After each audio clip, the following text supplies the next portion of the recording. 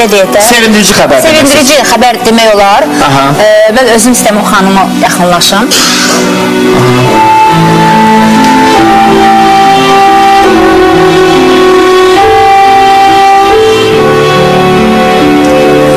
Yavaş-yavaş.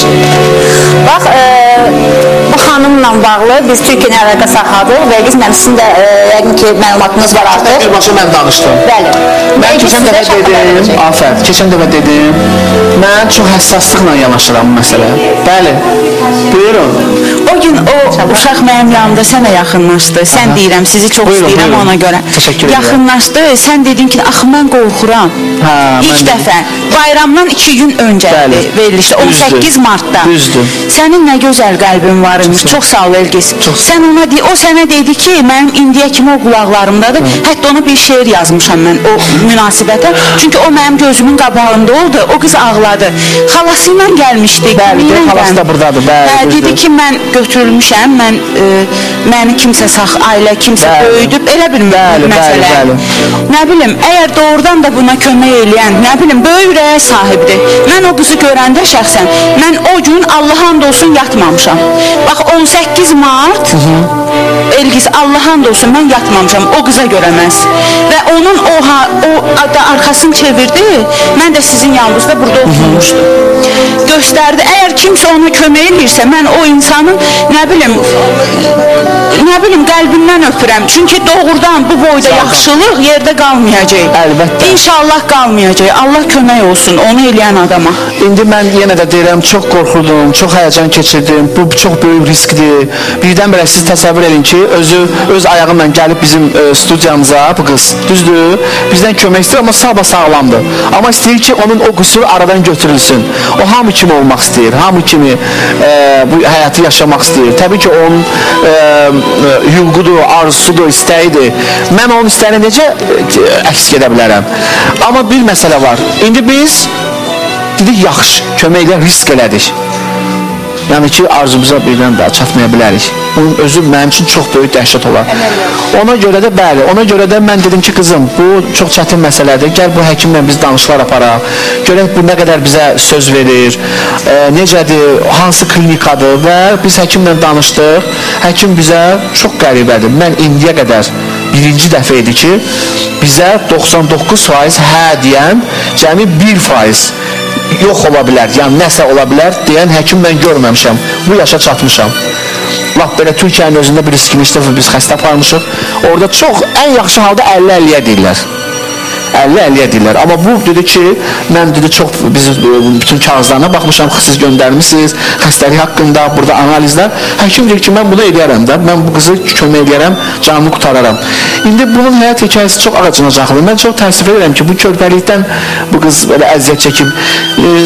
Siz hansı ailədə böyümüsünüz? Kimin ailəsində? Saxlayıb Elgiz müəlliməni. Bibin götür saxlayıb. Bibin buradakı xanımdır?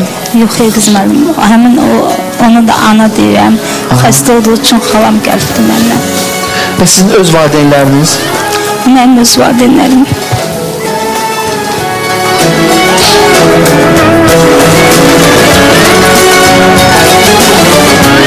Evlənimdən həmsərət olan bir yerdə yaşarlar Elgiz müəllim.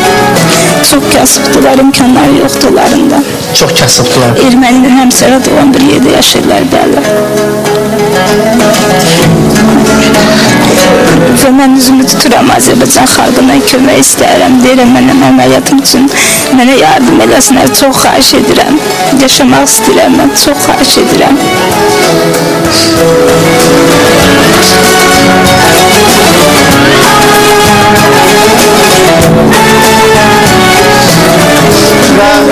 Buyurun qızım, buyurun. Və mənə kömək edən insanlara mən də çoxlu dua eləyərəm. İnşallah mən onların əvəzini qaytara bilməsəm də Allah tez verər onun əvəzini onlara. Çox xahiş edirəm, mənə kömək eləsinlər. Demək, bu qızın əməliyyatı üçün o qədər də böyük məbləğ tələb olunmur. Həkim çox güzəşt elədi həkim deyir ki, mən o qızı çox, xətrini çox istədim. Yəni, siz davamlı danışırsınız. Mən özdə kanal adı çəkmədim, televiziya verilişinin adını çəkmədim. Elə bir dostu kimi danışdım, o bilmirdi kimdən danışır. Yəni, elə bir ürəyini açdı mənə. Dedi, o qız nə qədər səmimi, nə qədər yaxşı qızdır, dedi. Bir həkim kimi dedi, mənim içimdən gəlir ona kömək eləmək. Və nə qədər pul dedi? 23.000 dedi. Yox, 23.000 dollar dedi. 23.000 dollar dedi. Birinci manatla biz danışdıq. Sonra bunlar biraz hesablarda neynədilər. Sonra bizə dollarla dedi. Mən belə hesab edirəm ki, bu çox yaxşı qiymətdir. Yəni bunun orada qalmağı, bütün əməliyyat xərci, bütün hər şey dahil qiymət çox yaxşıdır, çox böyük endirimlər elədilər ona. Yox, Türkiyədə. Valla Türkiyə üçün o qədər də qalmaq, 15 günə qədər qalmaq xəstəxanada və bu çox yaxşı qiymətdir. Dedi, mənim içimdən gəlir onu. Həm də dedi, Azərbaycanda bir kişi var, bunu biz bir də eləyəcəyik, deyir ki, qoy bunu sonra biz deyir, olaraq broşura kimi kağızlar buraxırlar, bütün xəstəxanalara göndərirlər. Yəni, bu bir aksiya kimidir ki, yəni görsünlər ki, Azərbaycanda ki, bu sağalandır, yəni o baxımdan, dedi ki, o məsələ də var, ona görə də mən bunu 23.000-ə həyata keçirərəm. Valla, nə deyim, bir insanı yenidən həyata qaytarmaq, onu normal bir insan kimi cəmiyyətimizə adaptasiya olunmasında yardımcı olmaq bizim öz əlimizdədir.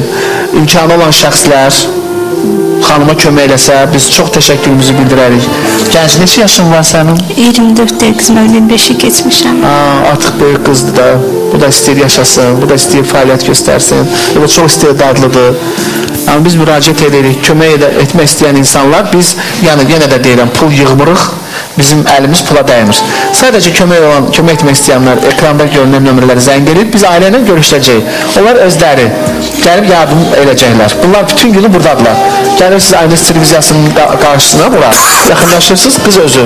Yəni burada siz gəlib heç kimə pul vermirsiniz, biz burada pul yığmırıq, özümüz belə şeyləri biz eləmirik. Özümüz. Sadəcə qeydiyyata alınacaq, biz biləcəyik ki, bu qıza artıq nə qədər pul verildi.